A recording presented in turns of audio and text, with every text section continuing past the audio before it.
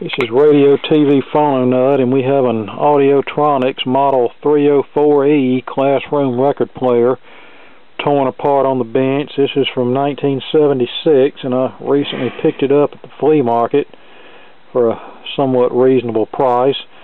Back in the 90s, I saw these types of record players all the time, and I could get them anywhere from $3 to $5 because all the schools were getting rid of them at the time, and nobody really wanted them.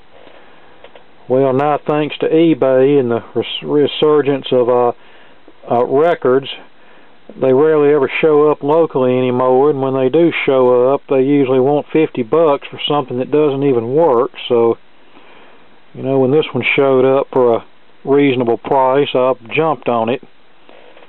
And yeah, my whole thing with eBay is these clowns that when I'm trying to buy something locally, well, they sell on eBay for so-and-so. Well, put the thing on eBay and sell it then. I'm at the flea market because I want a deal. If I want to pay a big price for something, I'd get on eBay and buy it and not have to leave home. But anyway, not meaning to turn this into a rant session, but here's the tone arm off a said record player. It's a cheap plastic tone arm. And here's the 89T cartridge holder and cartridge that was in it, which is the standard plug-in cartridge. And as I've talked about in the past, I'm really trying to get away from that type of cartridge. The reason being, they're not $5.95 anymore. They're more like $25 for new old stock LP78 flip variety. And when the needle wears out, you're back to paying $20 or $25 for a new cartridge. Well, I don't like that, so I've been converting some of these to standard ceramic cartridges with a replaceable needle. I normally install cartridges with LP and 78 flip needles, but I don't want to spend much money on this thing, so we took the cartridge out of that Crosley record player that we burned up in a recent video and installed it. I used the Crosley wiring harness and all to make it look a lot neater. And we're going to install it in the record player and see how it does. Now, a couple of potential problems that we're going to have to deal with is, number one, this cartridge puts out 1.3 volts. This one here puts out maybe a half a volt. Now, I know that don't seem like much of a difference, but it can be a big difference. And the result is usually weak and tinny sound unless we modify the amplifier to get a little more gain out of it. And another issue is tracking pressure. This cartridge here, the recommended tracking pressure is something like 3 or 4 grams, although Crosley runs them much higher than that.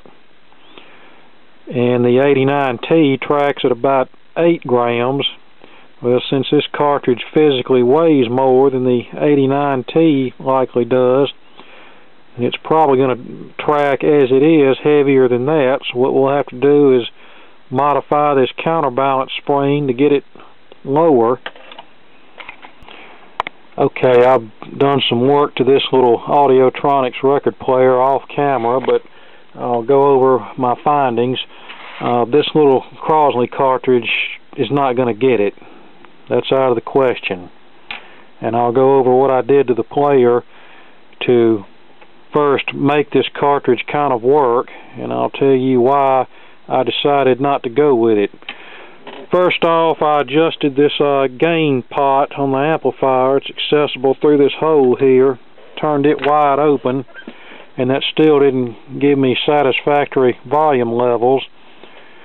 So I replaced the 33 k ohm resistor that connects to the loudness compensation tap on the volume control with a 470 k ohm resistor, and that gave us plenty enough gain, but our tonal quality was still not great. It was just too trebly and not enough bass.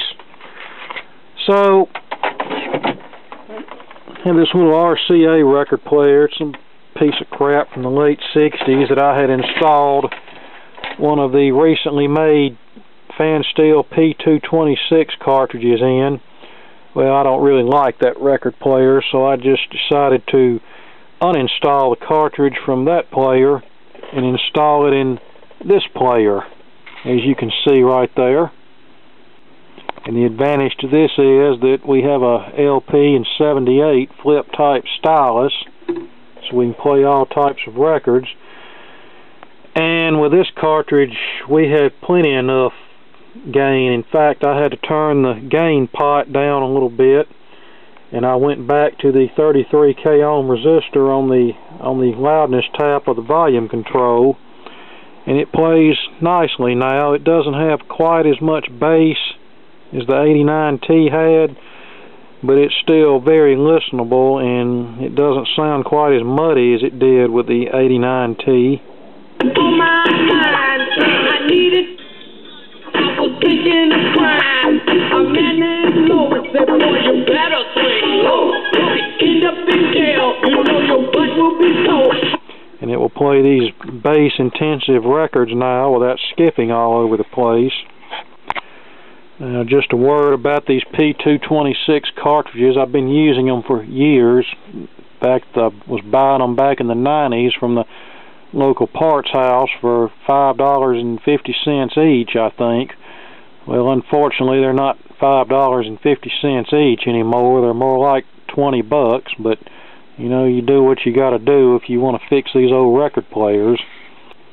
Now, I get most of my cartridges either from eBay or mainly from the Voice of Music website, and I've noticed the P226 cartridges that I've ordered in recent years seem to have about the same output as these Crosley cartridges. In fact, the Crosley cartridge is rated for 0.3 volts. The 226 is rated for a half a volt. Now, I believe the old Varco TN4B cartridges that these are patterned after actually put out about a volt, but that was the ones from back in the 70s. Well, the newest P226 cartridges that I've gotten from the VM website seem to be hotter than the ones I was getting, say, 6 or 8 months or a year ago, and that's good because they more closely match the output of the old 89T cartridges, which means less work for me as far as having to modify amplifiers. Now, I'm not saying that there will be cases where I won't have to modify the amp. I mean, really no two amp is alike as far as from one brand to another on these classroom record players, so you know, there will be times I'll have to make some slight modifications, but since this cartridge appears to be hotter than what the former versions were, then I should be able to use it without having to do a whole lot of amp modification. About the only thing I don't like about these newer cartridges is it seems like the stylus retainer clip is not very tight. I mean, it holds the stylus in place, but it's very, very touchy, and if you're not careful, the stylus is very easily moved out of position, and you'll have something like this. So when playing a record, you want to make sure the stylus is where it's supposed to be. Now, on a more positive note, it seems like the cartridge connector pins seem to be more stable on some of the older P226s that I got, and the Crosley type cartridges. The pins were loose, physically loose, and I've even had some that would even push up into the body of the cartridge when I would attempt to connect the clips, and it got so I'd have to put a dab of glue on the pins to hold them in place before connecting them. Well, the pins on these newer cartridges seem to be more stable, so maybe they got their act together there, but still, if you order a new cartridge, I'd still pay attention to the pins, and if they seem a little bit loose, put a dab of glue on them to hold them in place before you slide the connectors over them. Here we are with a 78.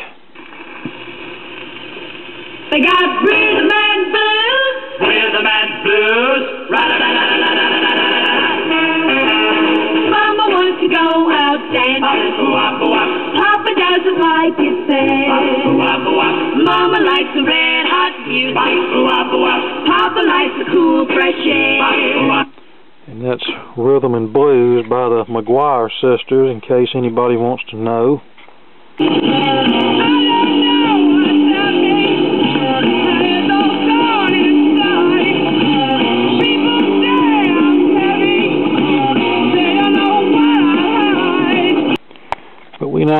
nice little portable record player that has a better quality cartridge than what it came with originally, and a cheaply replaceable stylus. Also, when you flip the needle, you're not actually flipping the whole cartridge, you're just flipping the needle from LP to 78, where the 89T, the whole cartridge holder flips, and I can't tell you how many of these I've fixed where the wires would be broken, where they solder on to the cartridge holder, and that's from the cartridge being flipped back and forth. Of course, it's still a little bit heavy tracking, so it's not something I'd play my best records on, but if you need just something to play your old beat up records on, this would be something like this would be a good alternative, and it would certainly be better than anything that's made by that C company that we talk about so much. Actually, this thing's professional grade when compared to a Crosley. He's the 1432 Franco-Pike Circle hero. You can see him every weekend with a car full of kids and snow cones. And the people across town don't know his name, but on Franco-Pike Circle he's king. 1432 Franco-Pike Circle hero. Well, at 535 at the corner of Franklin and Warner, a blue station wagon